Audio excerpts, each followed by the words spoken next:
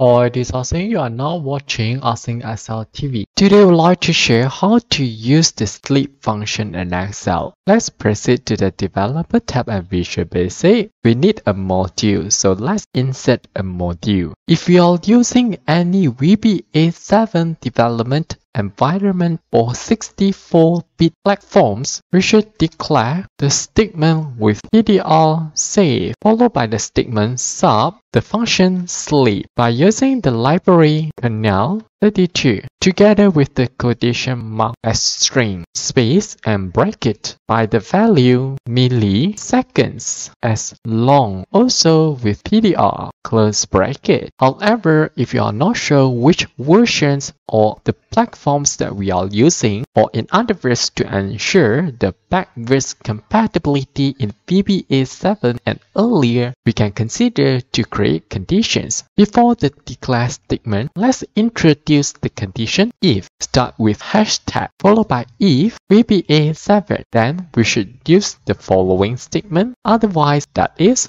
else with hashtag. We could copy the statement that we make and paste it here. All we have to do here is remove PtrSafe and move to the end, remove PTR. Press enter and we should receive an error message. Don't worry, this is because if we are using 64-bit system, we will definitely receive this error message. Click on OK or close the window. Let's back to the coding part. Since we start with if, of course we need to end with if, also with the hashtag. And now the coding part considered, then a very important step that we should consider is the syntax of sleep, including the lowercase or the uppercase, must be exactly the same when we call the function. Otherwise, we will receive error message. And we are now be able to use the sleep function as we can see here. Okay, that's all for this video. Thanks for watching. Hope you like this. See you.